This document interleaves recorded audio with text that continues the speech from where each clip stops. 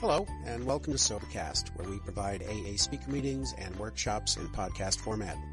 We're an ad-free podcast, and if you enjoy listening, please help us be self-supporting by visiting Sobercast.com, look for the donate link, and drop $1 or $2 into our virtual basket. We hope you enjoy the podcast. Have a great day. My name is Joe, and I'm a real alcoholic. Through God's grace, and because this program works each day of my life, it hasn't been necessary for me to take a drink of alcohol since March the 10th of 1962, and for this I'm extremely grateful.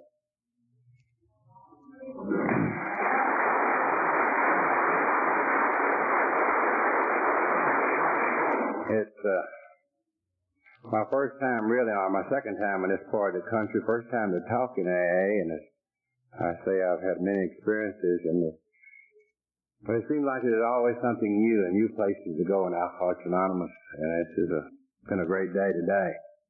I was telling the guys on the front row, everybody was complaining about the heat, talking about it's hot. I said, you ought to come to Arkansas. We would call this a cold snap. I was telling the guys on the front row the other day, it came on the news that they found 2 trees arguing over a dog. You know, it was so hot.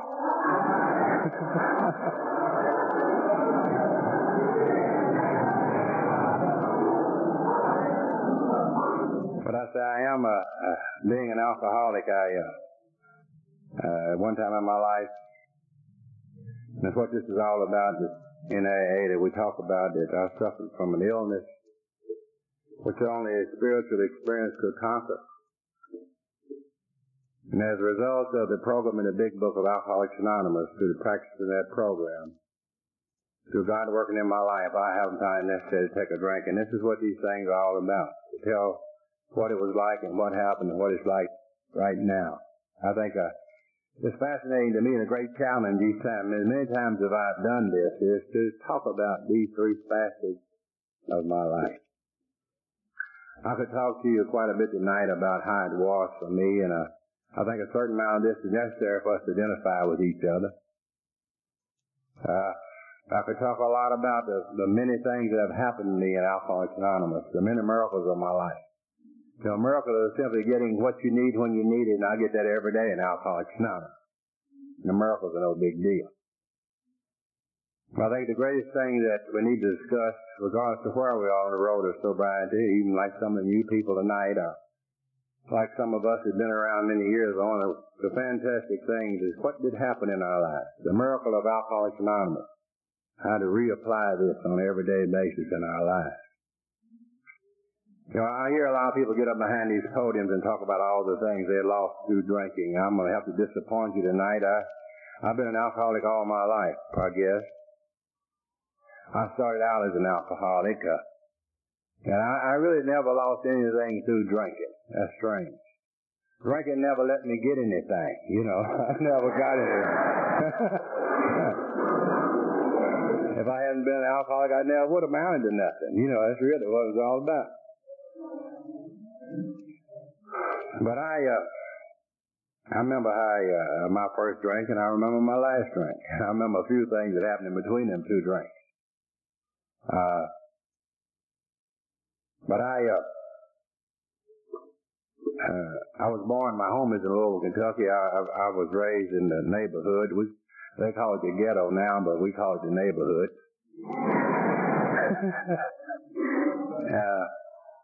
And we were poor people. I mean, quite now. We didn't know we was poor because everybody was poor. You know, it's hard to know when you're poor when everybody else is poor. And I got plenty to eat because I know I got plenty to eat because every time I asked for some more, my mother said, you've had a plenty. So I guess I got plenty to eat.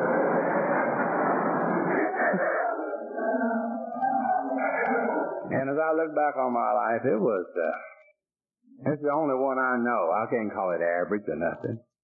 You know, my life is not average, it's mine. It's the only one I've ever lived. I had a lot of things going on in my life as a young person, really all my life. In fact, Dr. Silkworth describes me cuddly, when he says I was restless, irritable, and discontent. You know, all my life. I can never remember before AA of not being restless. And I never did fit in.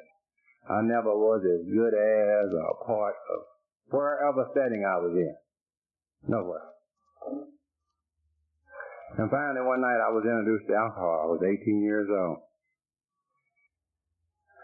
And I didn't know what was going on. I remember that first drink, and I remember what happened.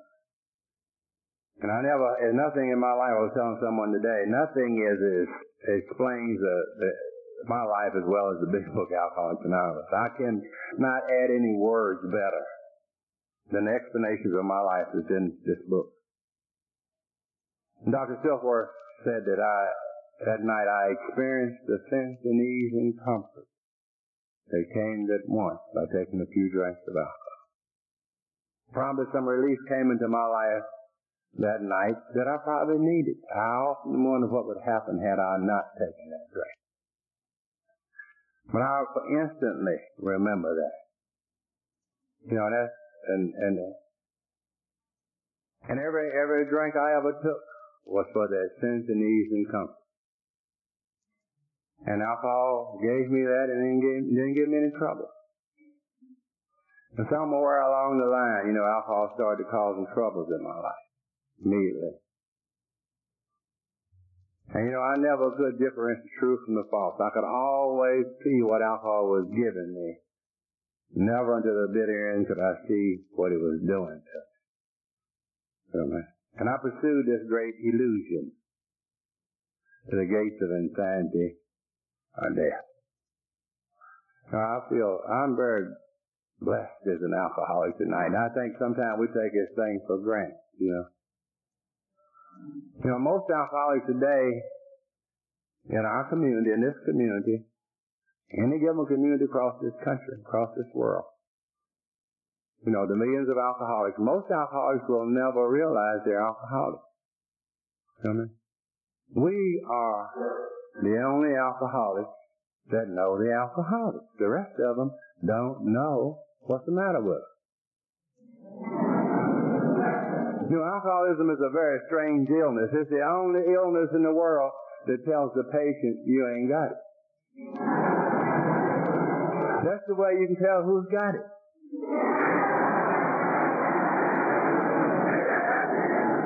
The one that swears he ain't got it's got it. I asked one of these social drinkers, you say, you might be an alcoholic. He said, I might be. He ain't got it. So I had something all my life that I didn't know I had. And you're really in trouble. And the first step to recovery is to realize that you got it and realize what it is. It took me many years to do that. I went through a lot of problems with drinking. As I said, I never really could drink. It's the only thing I worked at and got worse. Started from the top and went down, just went down. I got married, we alcoholics do that. We take hostages along the way. We have to have some for Al-Anon when we get here. So I took some hostages and went through that. Alcoholism began to grow right along with the young marriage. 5 years we were divorced and there were 2 kids in that marriage and nothing but total trouble. Marriage never had a change, nor I had a change. By that time I was 25, 26 years old. And you know how I know how alcoholics do when they get in trouble. They go back home to mom and dad. There I was, been all the way around the circle, back home with mom and dad, and my life's over, 25 years old. I would always go see my relatives when I got broke and in trouble. I would say, now that's not right, you ought to go see your father. And he wasn't like the prodigal son's father. He wasn't glad to see me. He put his hand on his pocketbook and he wouldn't give me no action whatsoever.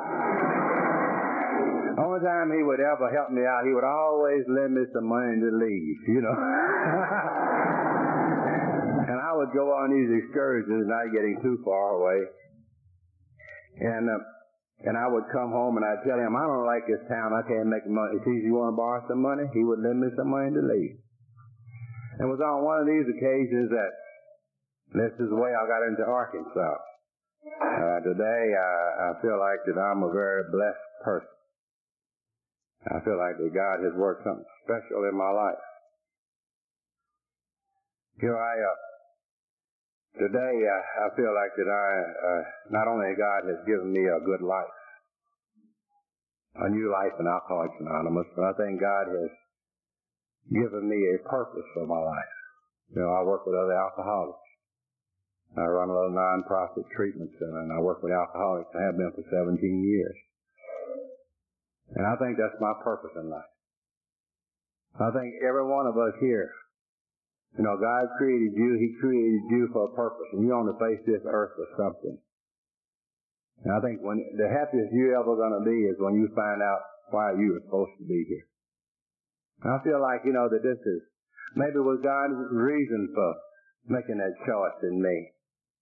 For giving me that His grace, for giving me that insight to see my problem and find recovery so that I could fulfill my purpose. But it didn't seem like the beginning of a great purpose when I came to Little Rock, Arkansas 30 years ago. I came there like I did everywhere on the Greyhound bus. Broke. I remember the night that I got there. I had about $4 in my pocket when I got there. And I had a little small, raggedy suitcase. I wonder about that today, how much, progress is something else. Today when I travel, I gotta have my razor and I didn't have none of that stuff, I had a little raggedy suitcase, a little drunk suitcase.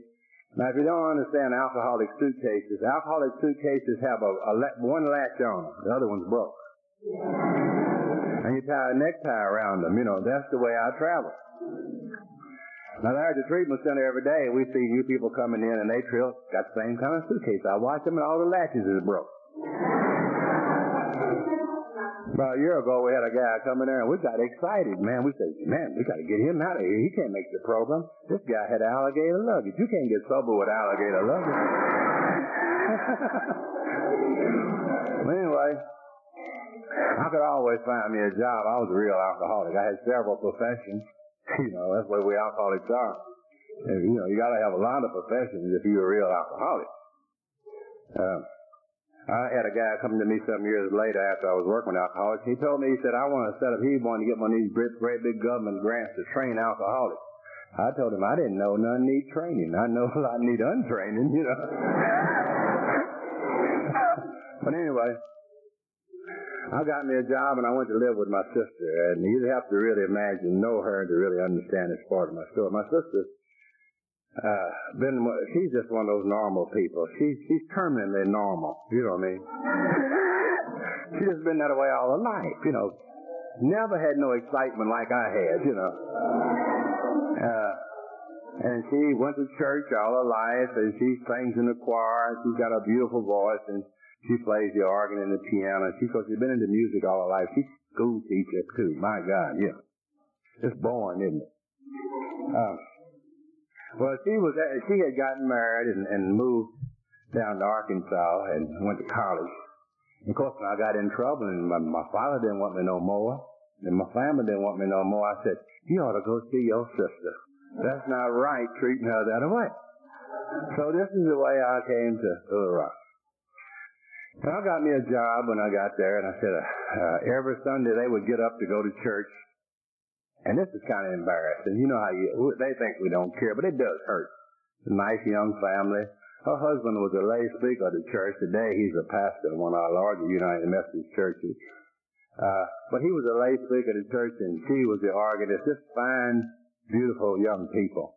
And I don't know why we drunk end up with those kind of people.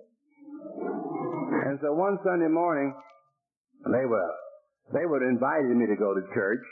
And after a while, they sounded like they were threatening me. So I decided to go to church with them. And this is where God put the first person in my life, Lou Bell, my al-anon. Lou Bell's is part of my recovery. I don't know where I'd be tonight or where I would be without her having to come into my life. But she was a good friend of my sister. And it happened that Lou Bell was in the choir. She's still in the same little choir, this little church. And, the organist and the choir members are pretty close. So Lou Bell was in the choir, and she tells us different than I al-anon talk. But that morning we met in the church. And I know how she felt seeing that nice-looking man at that time, many years ago, coming into the church. I had a good front. I had the organist and the lay speaker. That's the best camouflage you can get. So we met there at the church. And you know how we alcoholics operate. By starting fast conversations, them slow-thinking al-anon. You know, I'll give them my best shot that morning. And she hadn't recovered from that yet. That's been 30 years. But you'd have to remember now, I'm still working out this suitcase, been there 2 or 3 weeks. Now, she got a job, which she just retired from 31 years. She had a brand new car, and she owned her own little home, which we still live in, this modest little home. And I could thoroughly convince her how she needed me to take care of her.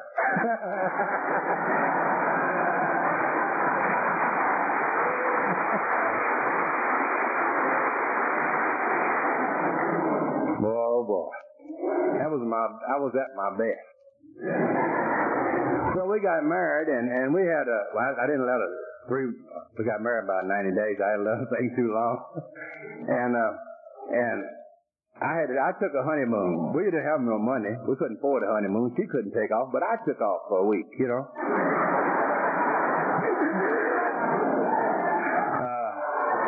I was a go-getter. I took her to work and went and got her. And so I stocked in a good supply of liquor and stayed home and drank for a week. You know? Yeah. And I remember seeing, she'd seen me drink. She knew I drank.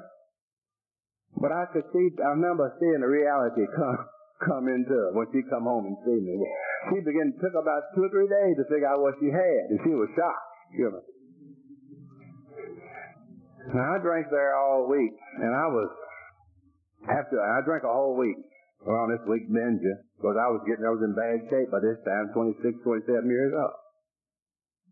And after 1 week of drinking, I made my first trip to the old drying out place. We didn't have the detox centers in those 62 and 60. And we didn't have, it was the last years of, like Jim, and it was the old insane asylum. I mean, the old nut houses is where they put you.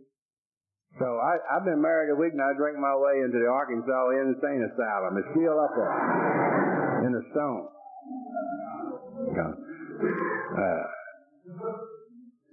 That's embarrassing. Brand new married man been drunk himself in the nut house. I know how she felt when she went to church the first Sunday somebody said, "How's married life?" She said, "That fool's in the nut house already." She did me in 1 week. I tell everyone once in a while, I said, "You're going to run me crazy." She said, "Hell, you still an outpatient out there. They ain't never touch you."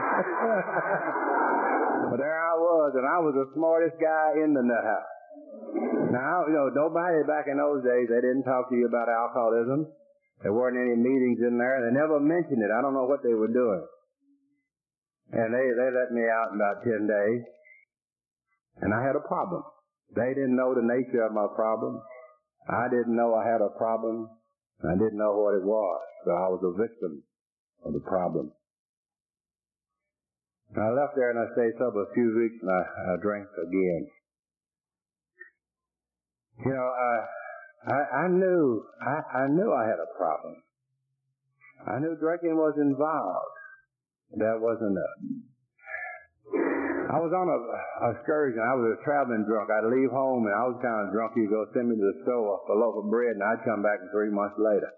I was kind of drunk. I was. The spur of the moment, I'd just take off. And I was on one of these drunks. I was in Kansas City, and I was down on 12th Street in Kansas City. Right there from 12th and Vine. Those who heard about that song. And it was, I was drinking, morning drink was a part of my life. Had been for many years. And I'd get up in the morning, and I'd need a drink, and I'd go down to this bar. And one morning I went down there, and there wasn't anything in there but winos. And I wasn't a wino, unless every once in a while my money said wine. And I lowered myself to go down there with these winos. Wasn't nobody else in there. And these winos was trying to get a pint of wine together. It was 60 cents. That was before inflation.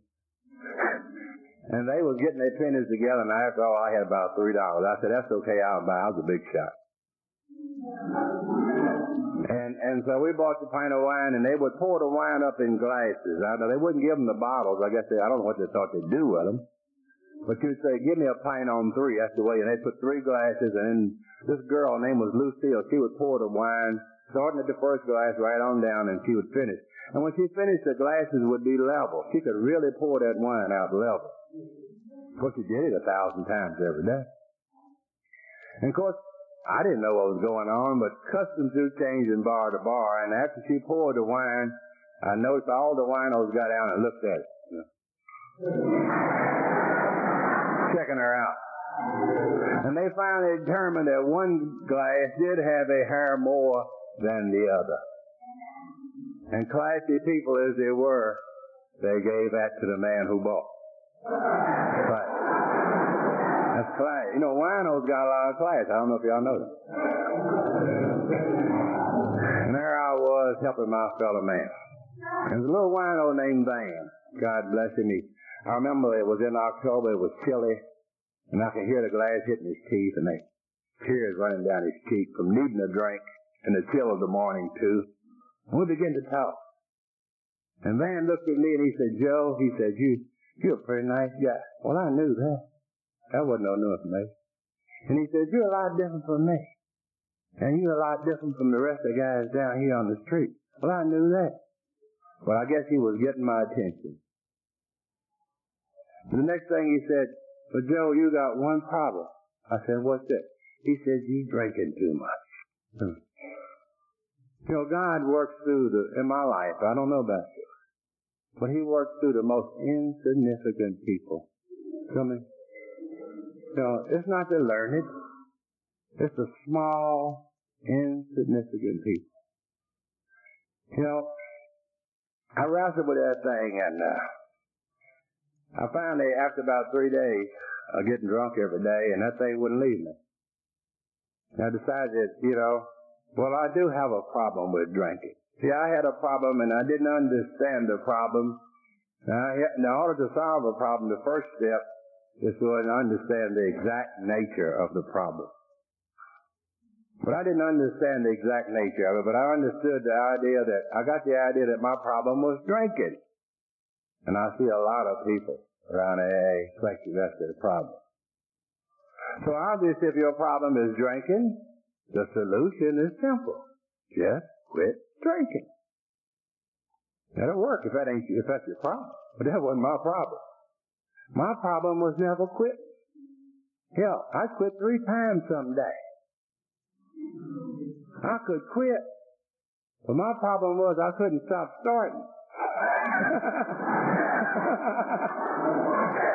That was my problem. That was a starting problem, not a quitting problem. So I decided to quit. So I came back home and got back and went through the shakes and everything, went back to work, and I quit drinking, and I didn't take a drink for 9 months. Well, a lot of people tell me, all you got to do is quit drinking and everything's going to get fine. But man, let me tell you, it didn't. I quit drinking. Outwardly, it looked good. Outwardly, everybody said you're doing good. But I was still restless, irritable, and discontent. And the main thing, even at that time, I couldn't experience the sense of ease and comfort. So it got worse and worse and worse. And one morning I took a drink, and I can identify, and I think if they associate with the experiences of the big book, when the book says, the day will come. And that day came, when I did not within me have a defense against that first drink. I was so glad when I think this is what the first 100 people did. They laid down their experiences. They laid down their lives for me. Their experiences, so that I would have something to identify, because I thought I was the only person in the world until I read this book and read their experiences of their lives. And I took a drink that morning, and I remember I was sort of like Jim in the big book. I said, "You really messing up," as I took it. I told myself. And I went through the well-known spree, and about 6 weeks later, I ended up on a bar one Saturday morning, and I don't think I was capable. I'm like every other alcoholic, out there. Through God's grace. Through God's grace, I was given a moment of reality of where I was with my life. All at once I was sitting there on that bar. I'd been like every other drunk. It wasn't any worse. I wasn't any bad as the rest of them. Didn't hurt anymore. But all at once I had a moment of clarity about where I was and what was going on in my life. And I had a total surrender sitting on that bar. Now, it wasn't to God, I think a lot of people, they take stuff out of context in the book. They say the book just said we have to find God. Before that, it tells us why. And I don't think you ever really find God anyway. God ain't lost. He's been here a long time. It's hard to get lost if you've been here long. I was lost. But I had to give up on me.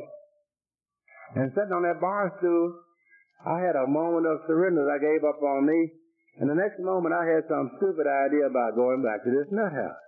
Now, I didn't know anything about Alcoholics Anonymous in those days. Alcoholics Anonymous was so anonymous in my community, I had never heard of it. And so the only thing I knew about help was this old state hospital. And I had swore up to 2 years that I would never go back there. And if you had been there, you would have swore the same thing. It wasn't the type of place you go. I mean, my God, I hear people going to detox now 8 and 10 times. If you went back there twice, they'd put you on a nut ward because you had to be crazy. It was just that bad. You were locked up with total nuts. Now, the next thing I knew, I was getting off the bar stool, and I decided, I caught me a cab. And I had $2.50 in my pocket this morning. And this guy charged me $2 to drop me off. And I remember that Saturday morning on March 10th, 1962, that I went to that old state hospital. And they took me in. There were about 8 people on our ward, and they were not alcoholics. They wasn't an alcoholic ward. It was a nut ward. This was the back wards of the old segregated state hospital in those days. And on the black ward, there was guys that had been there. One guy that was there, he was 36 years old, and he had been there since he was 6. There's people been there 20 years. In other words, some of their people, their family died, and they didn't have anybody raised. Some of them as kids, so they brought them around, and they grew up there. And these were the long-term people in the state hospital. And when you went in those kind of wards, didn't nobody talk to you. Now, the alcoholics on the ward, they were the class of the ward. It was the only place I've ever been where alcoholics was a status symbol. We were the class of the ward. I remember, I found out later what happened. See, these people had been there so long. Some of them hadn't had a visitor since they'd been there. They felt rejected. And we alcoholics got visitors and attention. The aides would talk to us. They treat us like humans. They treat them like dirt. So when you went in there, you didn't know who was who. Because every time you asked one of them nuts what he was in there, all the nuts say, I'm an alcoholic. And quite naturally, every alcoholic, he said, I had a nervous breakdown. So when I first went in there, they didn't talk to me that much. And that was on a Saturday. And I thank God for, it almost gets close to me when I talk about it. I thank God for Aura. Aura was a patient on the ward. I was there at Monday. He walked up to me and sat down beside me. And he had a big book of Alcoholics Anonymous. I love the work of Paul. Paul says God's grace is sufficient. That's about all God can be. I think sometimes we expect so much more. So God is just enough. That's all he's every day he's just enough. And I didn't need a learned man in Alcoholics Anonymous, and I didn't need Bill and Dr. Bahab. I didn't need a man with a lot. I just had Ora. Ora had 2 weeks of locked up sobriety. He had the big book Alcoholics Anonymous and a carton of Camel cigarettes. That's what got me. Now nobody on this ward had a ready roll at all. And this guy's got a whole carton of Camels and I'm broke. So he comes up to me and he gets talking to me and just gives me a cigarette. And then finally he said, "You won't borrow a pack until your friends come out." I told him, "Yeah, but my friends never did come out. In fact, I didn't have none." So this guy, let me smoke a cigarette. And I had been having trouble because I was out of cigarettes, and they gave me some roll-your-own tobacco and paper. I don't have any trouble talking about your life being unmanageable, because the only way I could smoke was take my tobacco and the paper and give it with them nuts and let him roll it and lick it and give it back to me. Now, you know you ain't operating too good. And this guy's got a whole carton. So he sits down and he starts talking about, I said for many years he started talking about the big book Alcoholics Anonymous, but I didn't know nothing about the big book Alcoholics Anonymous. And I think it's very important to me, when I think about my sponsor, that not only that I practice this in my life, but it's important to me individually, for me, that I live the program of Alcoholics Anonymous. Because I'm sober tonight because 3 guys were living the program of Alcoholics Anonymous. Or talked about these 3 guys to me. Hey, he didn't know nothing about the book. So he talked to me incessantly about these 3 men from Alcoholics Anonymous. That Wednesday night over 25 years ago. Because the little guy gave me cigarettes. And was nice to me. The old aide called the AA meeting that Wednesday. And I left the back wards of that old state hospital 25 years ago. And I went out into an old dining room to an AA meeting.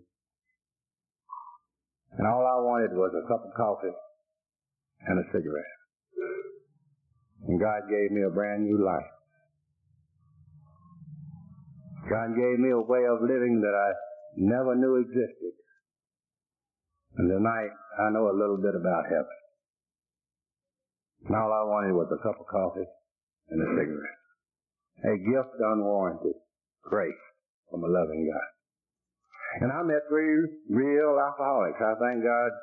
I was sort of like Hallmark. He thought enough to send the very best. He sent some real alcoholics. He didn't send no Turks out there. And one of them became my sponsor.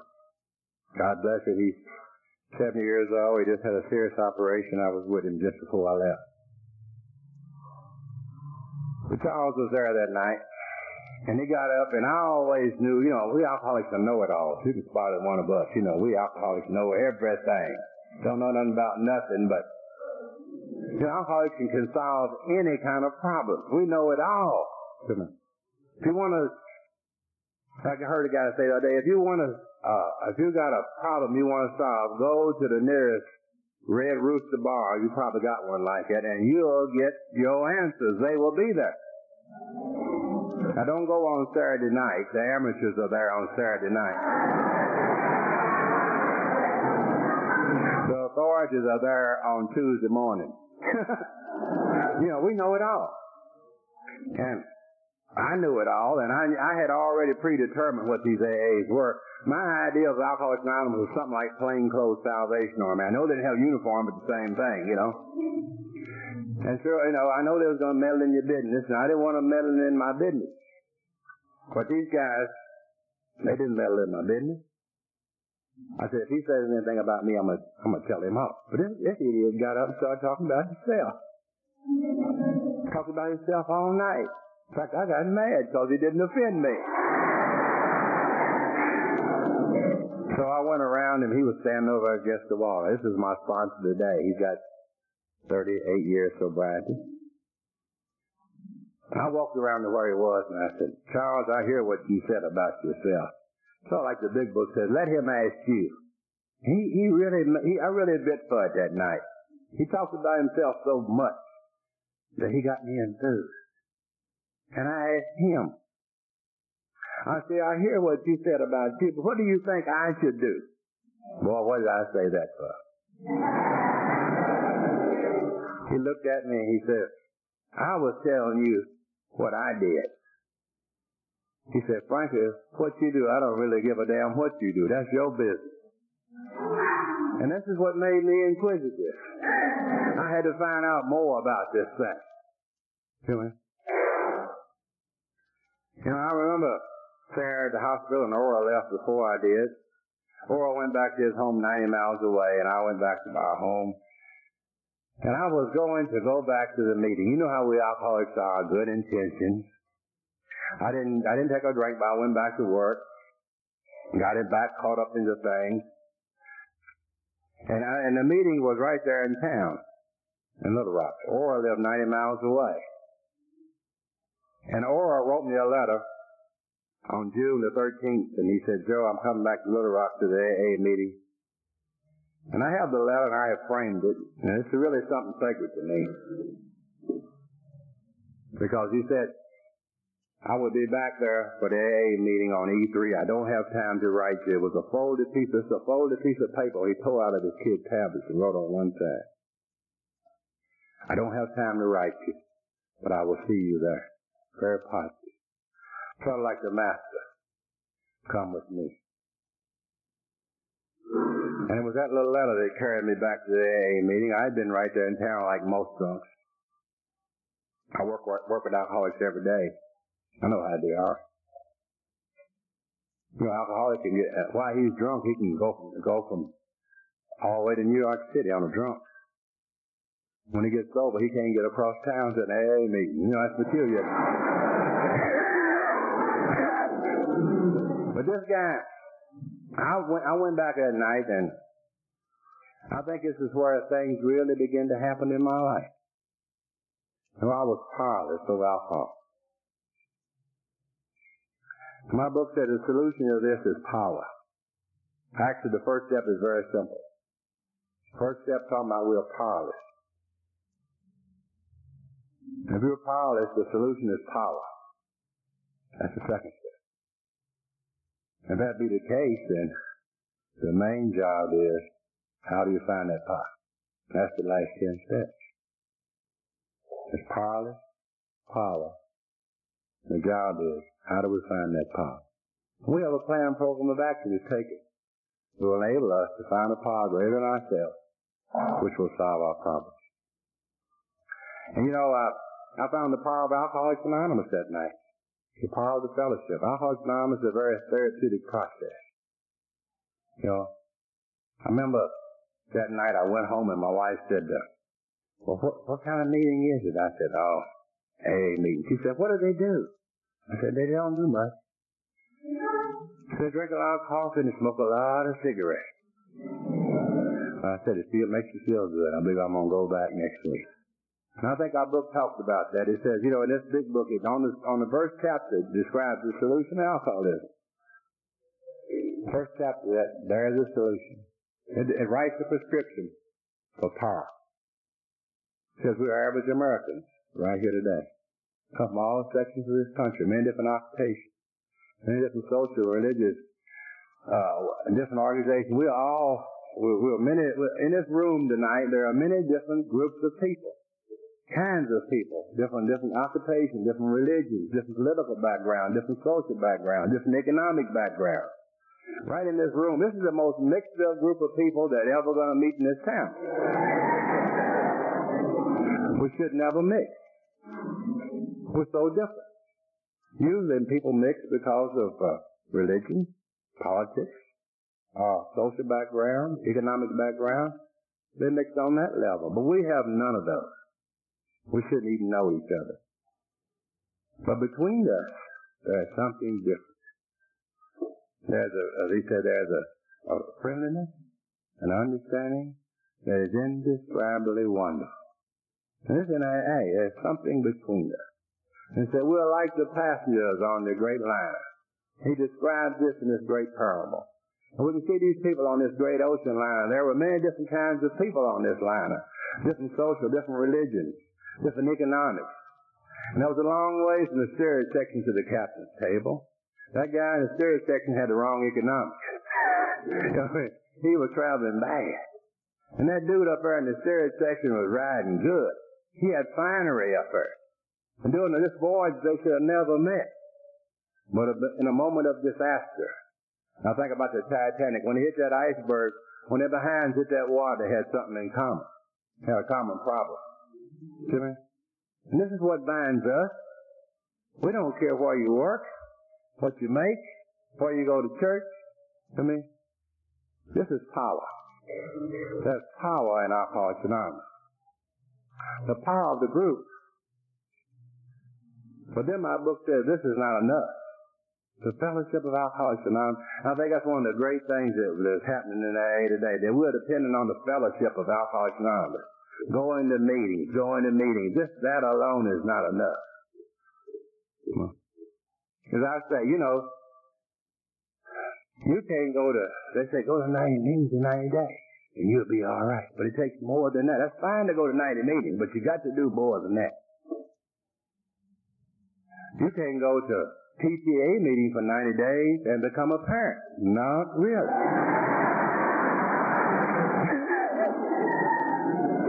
There is something we got to do.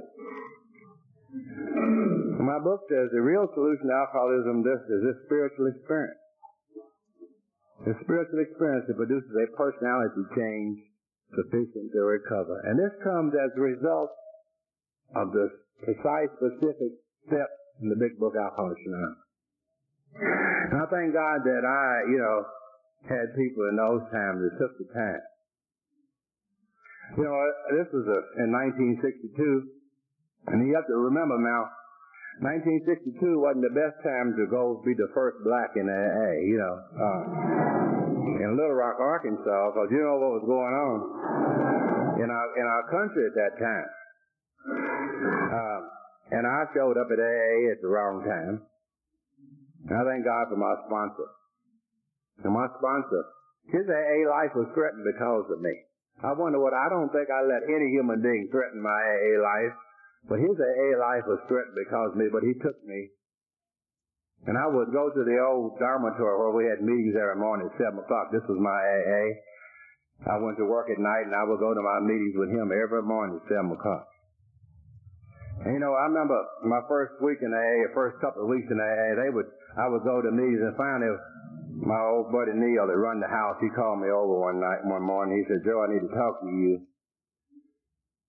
He says, "You welcome." He says, "You can come to the meetings." He said, "But don't stand around and talk after the meeting, and don't drink coffee, but come back to me." And I came back. I came back because I had a ticket. You can't keep nobody out. It all it takes is a desire to stop drinking. That's the only requirement. Thank God I never would have made it. And I had a desire to stop drinking. I see a lot of people around AA they don't have a ticket. They ain't got a desire to stop drinking. And it might seem cold, but that's what my book says. If you ain't got a ticket, you have to get one. And you can hang around AA and drink this coffee, and you'll never get a desire to stop drinking. But if you go out there and drink enough of that booze, you'll get a ticket. So I had a desire to stop drinking. And they couldn't keep me out of Alcoholics Anonymous.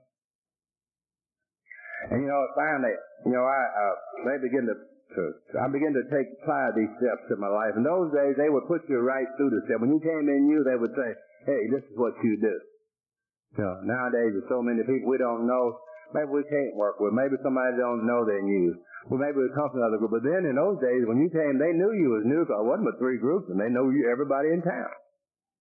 When you came, they get on top of you. They said, "This is what you do." I didn't know you could not do it.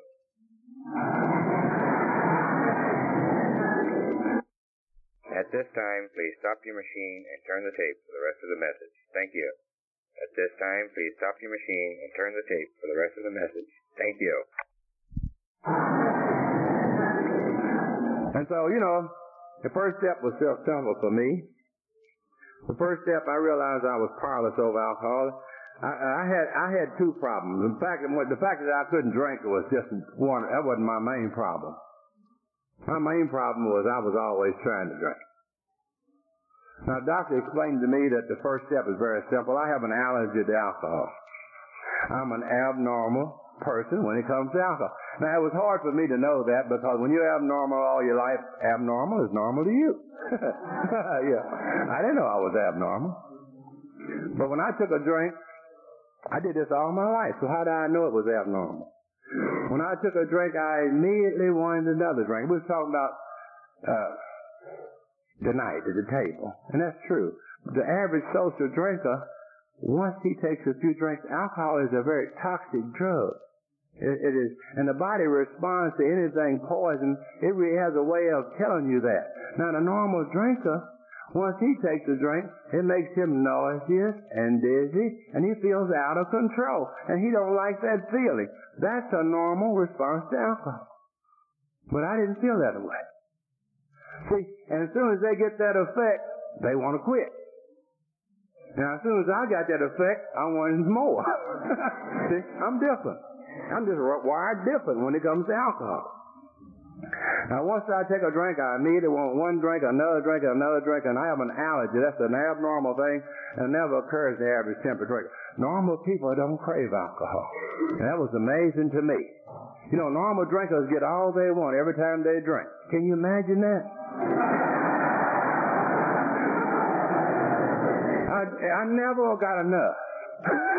Never did satisfy that craving. So, if that's the way you are, you'll never be able to safely drink alcohol. You're allergic to alcohol. I can't drink safely. That's part of my problem. Now, the other part of my problem is in my mind. The main problem of the alcoholic is in his mind. You know, I had this great obsession, this idea that overcome all other ideas. I had a great obsession to drink. So, between these two things, because of the physical allergy, I couldn't drink safely. Because of the mental obsession, I couldn't quit. And if you can't drink and you can't quit, then you're powerless over alcohol. Now, once we see the first step, then we can determine, and it's from the first step that I saw the solution. Because if you're powerless, obviously the solution is power. And since we can't work in the body, this power would have to work in the mind. We just can't do anything about that. Therefore, I came to believe that a power greater than ourselves could restore us to sanity. Now we can write the prescription. Power. You know, I think these two steps are so simple. They're not new. This is the way you solve problems. First you find what the problem is, then you find what the answer is, and then you do the job. So this is as old as mankind himself. Ain't nothing new about the concept of the steps. You know, it was a man many years ago in the big book. I love that book. And it was a prodigal son. Now, the prodigal son talked about three things that was lost. It wasn't just him. There was a sheep that was lost. And when the sheep is lost, it's the responsibility of the director. The shepherd directs the sheep. He lost it. It ain't the sheep's fault. It's the shepherd's fault. So the shepherd went out and found the sheep. And a woman lost a coin. It wasn't the coin's fault. She lost it. So she searched diligently. She swept until she found it. Then there was the prodigal son. He was a creature like me. He wasn't like the sheep and the coin. He had self-will. He was lost, right? But he left on his own. See, he got lost, but he left on his own self. He said, give me mine, I want to leave. And he went off and had a good time. It sounded like one of us, wine, women, and song, you know. And he got in trouble, and he was down there in the pig pen. Now, the shepherd found the sheep. The woman found the coin, and the prodigal son found himself. He came to himself. And he saw where he was. The first step. Then after he saw where he was, then he took the second step. He says, I believe they're eating bread at my father's house. He came to believe after finding out where he was. Then he got up and took a practical program of action. See me? And he went back to his father's house. And I get in trouble about this part of this story. But after he got back, they had a big party. And they was having a good time. He had an old do-gooding brother. You know, he was one of them. And his brother was up in the field. And he asked one of the servants, what's going on down there? So they're having a party. They killed a fatty cat. He said, what for? He said, your brother is home. Which one? He said, you mean that one's out been drinking wine and raising hell? And they giving him a party? And I've been here working all these years, and they never had a party. They said, that's the guy that went out and started al-anon.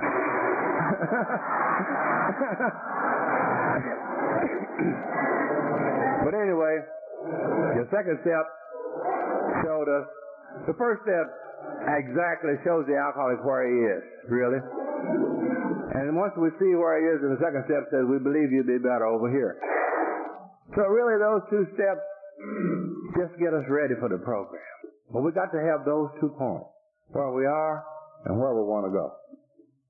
And then we have a precise step. 10 steps of action. A planned program of action to go from point 1 to point 2. Rarely have we seen anybody fail that thoroughly follows that path. And if you're over here and you want to get over here, the first step is a decision. The first step is a decision. And this is step 3. We have to decide. Decision means to dissect. It means to cut facts in two. If you're an alcoholic, you got 2 facts. You continue as you are, insanity or death, or live life on a spiritual basis, and it's your decision. You got 2 choices. And we choose. And we say at this turning point between these 2 things, and our book says over and over, that's the only 2 things we got with honesty. We'll make a decision. We alcoholics don't like either one of them. I told my sponsor, I don't like, he said, we don't care what, we said, which one you want? We don't care what you like. I said, well, it's obvious, you know what I mean? I didn't like it. You know what I mean? So I tell guys all the time, when I stood at the turning point, I was worried about what God was going to do in my life. I was thinking he was going to make a missionary out of me if I turned my life over to him. And it didn't say that anyway. It said, let's make a decision to. So I made this decision. And this was the beginning, and this is what decision is the beginning. And to do that, I had to go to work to carry out this decision, because step 3 was but a decision to turn my life over. So I had to go to work to do some things to carry out this decision. Decision implies further action. In order for me to turn my will and my life over to care of God, this is a continuous thing for the rest of my life. There are certain things within me that block me from God. And steps 4, 5, 6, and 7, 8, 9, these are the steps that work to remove these things that block me from God. There's certain things within me, my resentments and all my conflicts with other people. God has been in my life. God was there. I've been there. He's been there all my life. There's certain things within me that block me from God's directions and God's will in my life. And these action steps, in step 4, I identified these things. In step 5, I talked to them about another person. In step 6, I begin ready to let them go. In step 7, I asked God to remove them. And in step 8, I went to work on my problems with people. Step 8 and 9. And once these things were done, the promises of the book began to unfold in my life.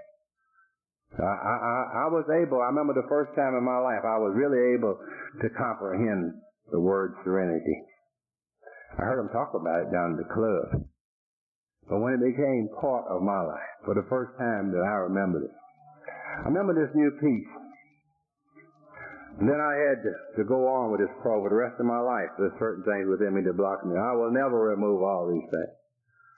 The last 3 steps of this program I'll practice the rest of my life. I continue to watch for those things. I continue to watch for self-creeping back in, for resentment and fear.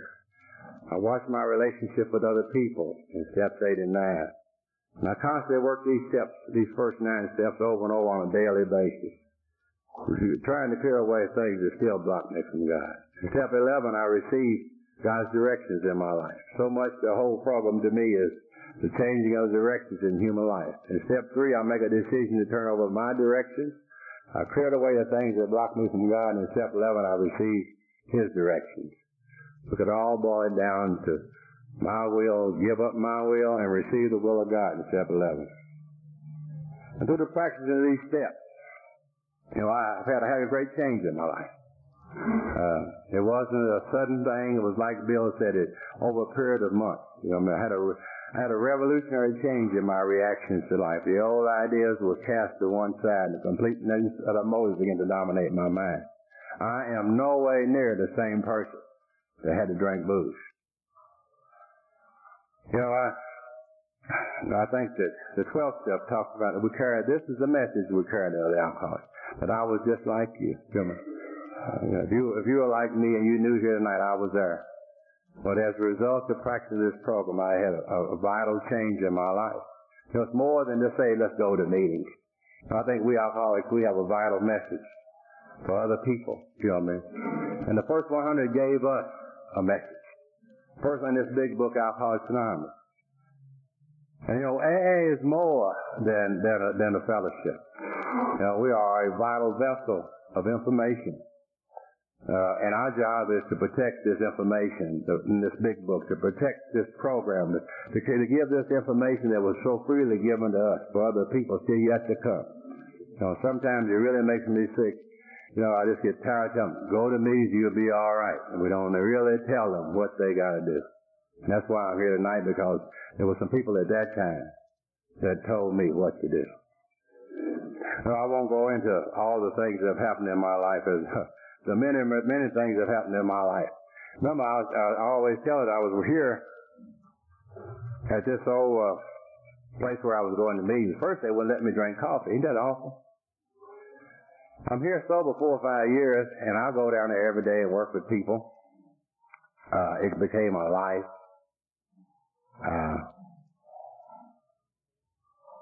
I would spend all my mornings there on the way to work. The first 5 years. I'm sober about 5 years, and I guess, you know, they say they can't get rid of this guy. So, after 5 years, I was serving on the board of directors of this place. I said, this is a hell of a thing. They want me to be on the board of directors, and they wouldn't let me drink coffee. Now they want me to. So I started working with people there and working with that program. I started working with alcoholics on the county farm after I was sober about a year. This was a penal farm, and I went down there for about 10 years. And worked with the people that was locked up on the farm. Early in about 1969, 67, then I think it was Governor Bumpers appointed me to the ad hoc committee to set up the alcohol programs and drug programs in the state of Arkansas, and I served on that committee.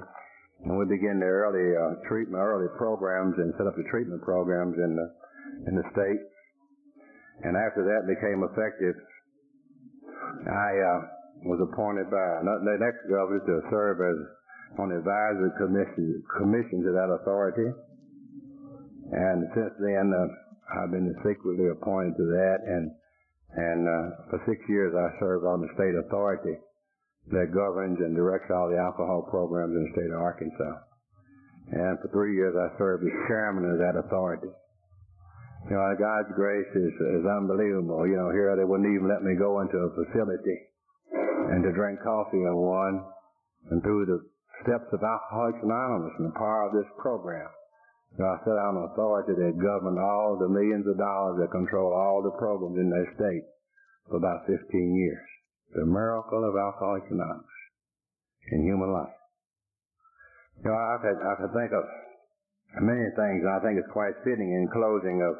I think about, you know, the message that was brought to me.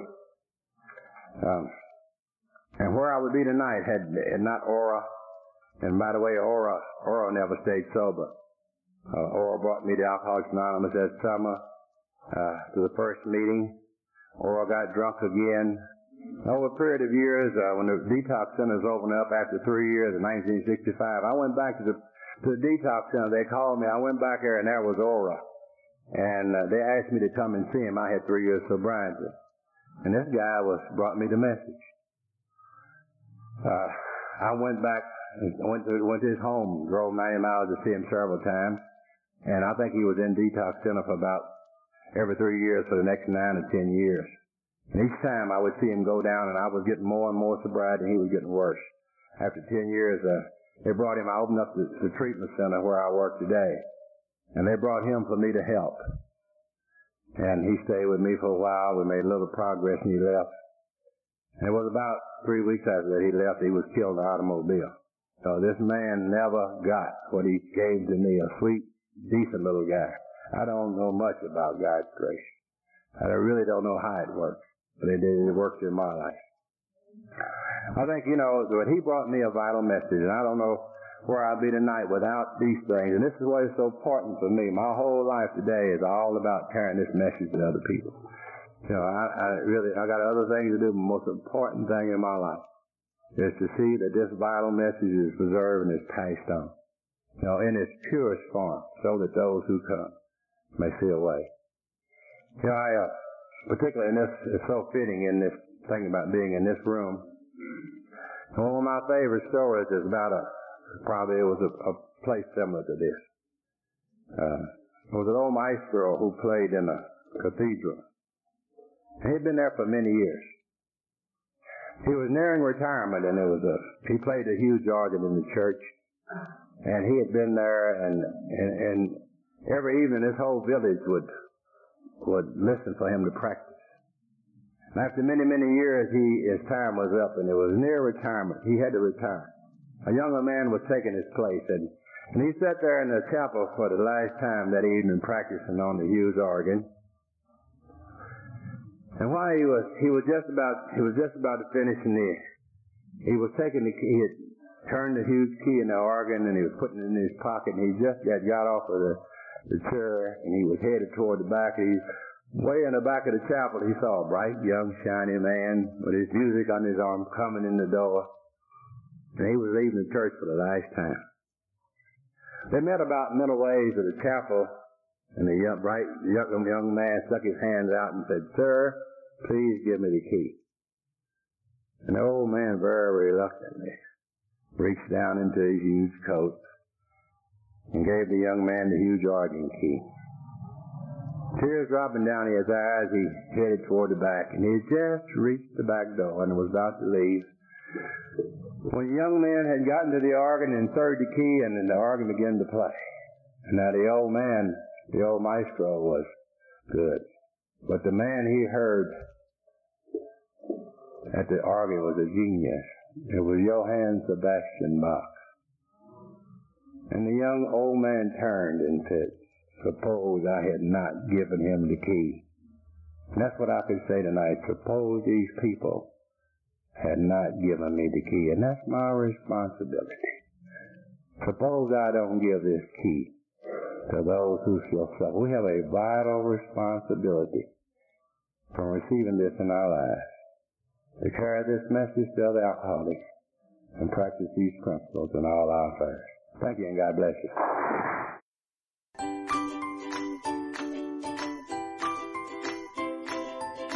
Thanks for listening. I hope you enjoyed the podcast. Sobercast is ad-free, and we'd like your help in order to keep it that way.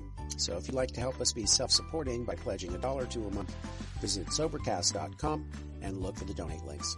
Thank you very much.